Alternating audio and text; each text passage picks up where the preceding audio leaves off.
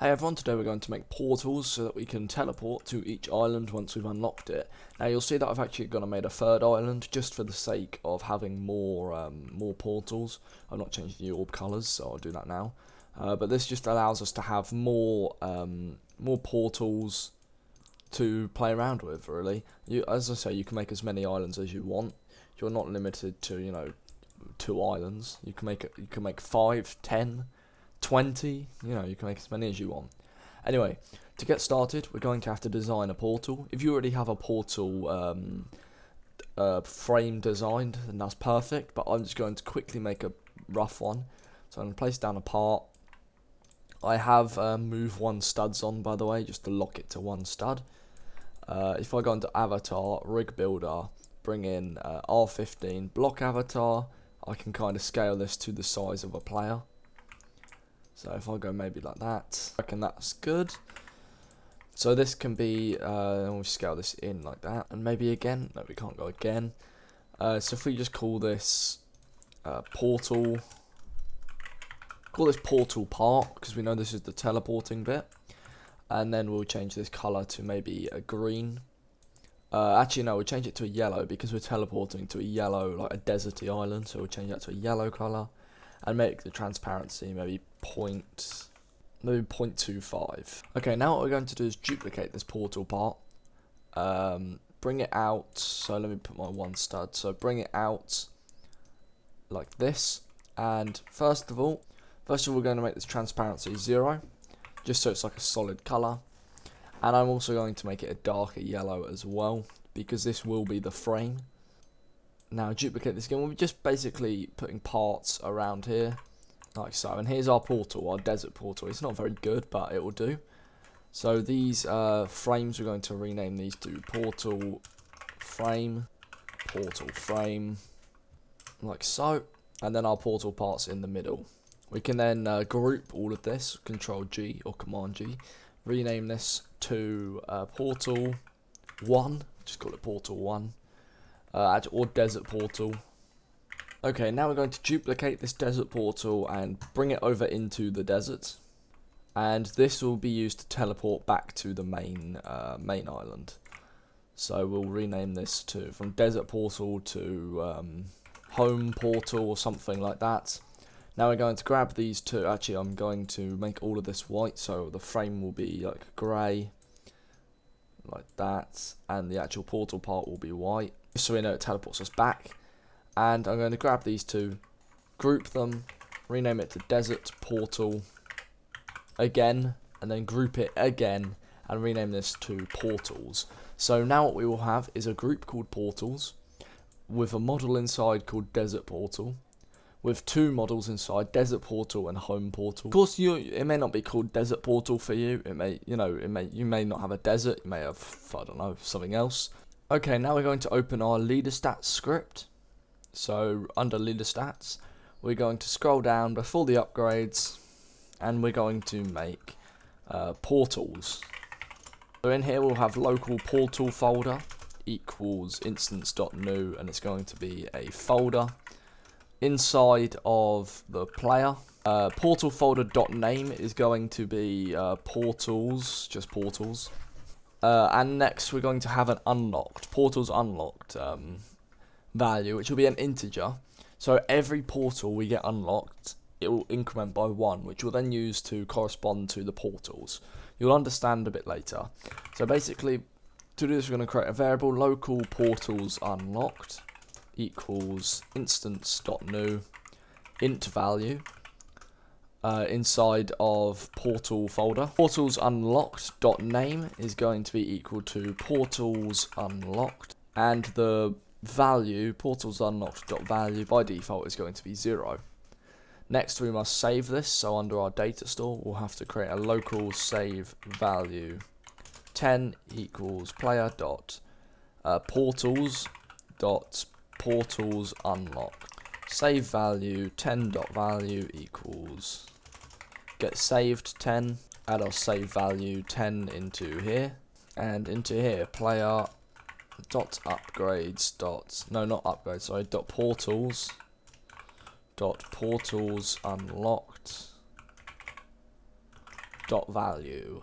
Okay, now under our portals and our desert portal and our portal part, we're going to add a script. So let me just go over to this this part here. Yep, so we're going to add a script. Now in this script, we're going to say local part equals script.parent, just so we can easily access the part. Now we can say part.touched connect function hit. We've used this quite a few times now. So whenever the part is touched, we're going to get the player. So local player equals game.players get player from character hit.parent. Now we'll say if player and then if player or find first child portals, then so if portals exists inside the player.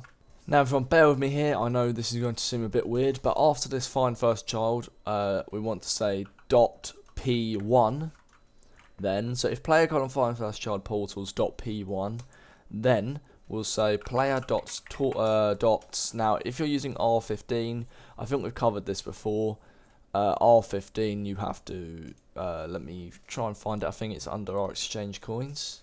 Yeah, here we are. We've covered it before. So if you're under R6, you have to do the lower torso. If you're R15, you have to do humanoid root part.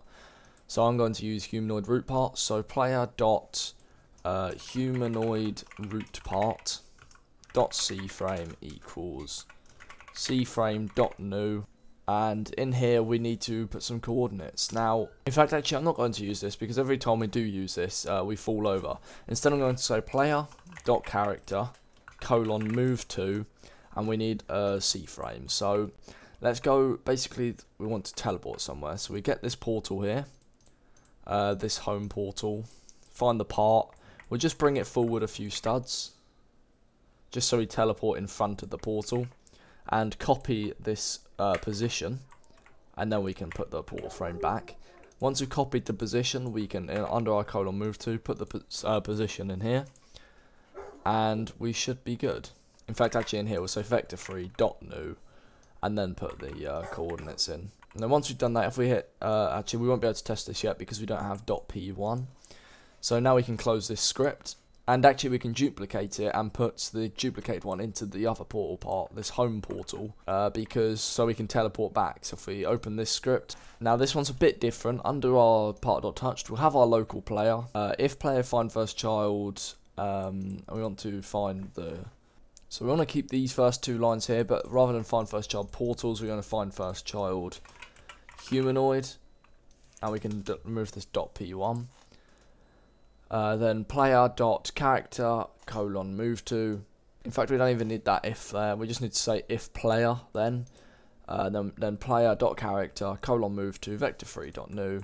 And this time we're going to get this vector. So let's bring this forward a few studs, copy the position, and go back.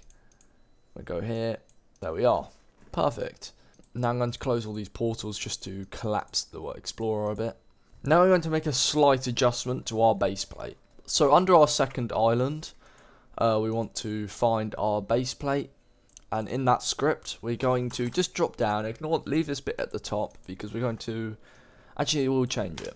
So we're going to keep this if game.players blah blah blah, local player. Now before this player.other stats, I'm just going to comment this out for a minute using two minuses and drop down a line under this local player. Now under here we're going to say if player dot portals, we're going to get local children equals player dot portals. Now bear with me, this is going to seem weird, get children. Now what this will do is it will get all the children, so every value under the portals folder, because each time we unlock a new portal we're going to add a new value to say that portal's unlocked. Now you'll see at the end it's a bit hard to explain, but now we're going to say if hashtag children equals 1, then, so if the number of children is 1. Now the reason we're doing that is because we're adding one child into that in the leader stats, which is so let's go under here, which is the portal's unlocked. So that's always going to be a child.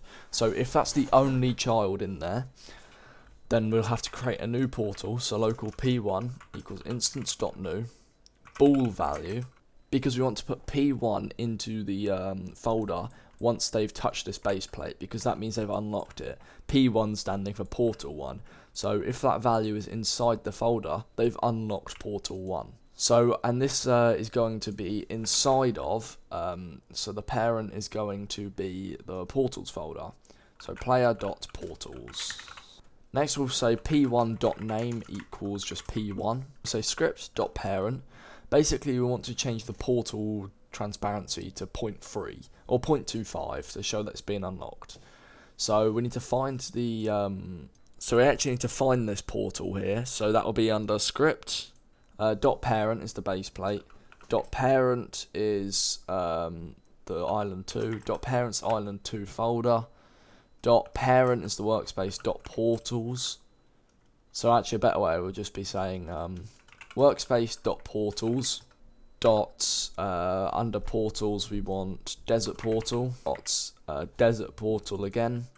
.portal part. .transparency equals 0.3. And then we'll say player dot portals unlocked value equals 1, because we've now unlocked one portal. And now after both these ends and if statements, just before this last end, we can uncomment our other stats, and that's perfect. That should now work. Okay, what we want to do now is under our data store script again, where we've got these two if statements. We will say if. Actually we'll say local portals equals player.portals unlocked. We don't actually need anything else. Then we'll say if portals value, so if portals unlocked value is 1, then we've unlocked one portal. So we need to say workspace.portals desert portal portal part transparency equals, I can't remember what we set it at. Was it 0.25 or 0.3? They basically have the same effect, but I can't remember what one we used. 0.3 we used, so equals 0.3. Then we'll say local p1 for portal 1 equals instance.new bool value inside of player.portals, and then p1.name of course equals p1. And that should be good actually there. And then that will put, so basically if our portal value is 1, then this will put P1 into the player, which will then do the rest nicely. So now under our portals, we can actually go to our desert portal and make this portal part transparency of 1, because we don't want to be able to touch it. Now if we hit test and play here, you will see. So we've actually got a few errors here. So attempt to index nil with find first child. So that's saying basically I think it means our player doesn't exist. So what we need to say first is if player then, and then wrap that into there. So open up the script the error is coming from, put if player then first, because that will stop all those errors. So now if we hit play, you'll see we touch it, nothing's happening. P1's not a valid member of portals. It'd help if I actually anchored the, make sure you anchor your portals as well. So I'm going to home, anchor, test, play. There we go, so nothing's happening. I'm actually going to turn can collide off on the portal parts as well. So this is just playing around with it, getting everything nice. So you select both portal parts, can collide off, so we can just go straight through them. Now see when we run up to this, nothing's happening. We're getting an error. P1's not a valid member. Now we can stop this. We can put colon find first child P1, but we don't need to do that. If we were to now, in fact, I'm going to fix it. So let's just stop the script. Open up our desert portal and just do colon find first child P1, and this will stop all those random errors if P1 doesn't exist. So now if we touch it, no errors. If we go and unlock it, so that's it, it should now be unlocked. So let's go back to the main island and you'll see it's here, so we can go through and it's all good. We're now teleporting to and from these islands. Now if we were to stop and hit play again, this island should have saved. So let's click play here. It should have saved, and it has. We can go through it and it's all perfect. Now to do this for the third island, I'm going to cover this very quickly because it's not very hard. We're going to duplicate our desert portal, rename this to my third island's winter, so winter portal. So we've got our desert portal here. I'm going to rename to winter portal. To move this over a little bit like that, just change the portal frame color to maybe a dark white, and the actual portal part will also be a white. Next, under this script, this will be if find first child P2, and we're going to move to a different location. So let's get our home portal, and we're going to move this home portal over into the winter area, which is about here. And then we're going to grab the portal part, move it forward a few studs, copy the C-frame position, put it back, then paste that C-frame position into here. Now as for this portal part script, we don't need to change anything because we're teleporting to the main island again, so we don't need to change anything there. So that's all of that. Under this, we're going to duplicate this script and put it into island 3 base plate. We can delete this old script here. So the world boost will be 3 in here, portals unlocked will be equal to 2, this will be P2, and this will be if number of children's 2, because of course you can't get to the third island without having unlocked the second island. Now that all looks good to me. Now we're going to go into leader stats, no sorry we're not, we're going to go under data store, and get if portals.value equals 2, then, so first of all we need to get our P1 value, and we also need to get the P2 value. So this will be workspace.portals.winterportal.winterportal.portalpart.transparency 0.3 P2 P2 everything looks good there. Now if we were to test this, sorry if I'm going through this quite fast, it's just because this video is getting quite long. If you do need any help with this, just join our Discord and I'll happily help there. So you'll see we can't go through this one, we can go through this one. As soon as we unlock this other island here, you'll see it goes to 3 times. We can go back, there we go, or we should be able to go back. This actually teleported us in front of this portal, but you can change that yourself if you want, it's not crazy. And this actually hasn't changed the transparency here, but we can now go through it. So let me stop, figure out what's going on with our transparency. So it looks like we're not changing the transparency of the right thing. So under base plate of island 3, that's because we're changing it. So we want .winterportal.portalpart.transparency. Now it should work for it to hit play, and you'll see it does, and it saves as well. So that's both our portals done. So I hope you found this video helpful, everyone. Sorry if I went through this quite quick. It's just because I'm aware that this video is getting a bit longer than usual. If you do need any help with this, please let me know in the comments, and I'll try and respond to all the comments. I'll try my best. However, I can't promise that. So if you join our Discord server, you can find the link in our description. We will help as soon as possible there. We try and help every single person on Discord, just because it's easier to manage than YouTube. So please, if you are struggling, join our Discord and we'll help you over there. But I hope you found this video helpful, everyone. If you did, leave a like and subscribe, and I'll see you in the next video. Goodbye.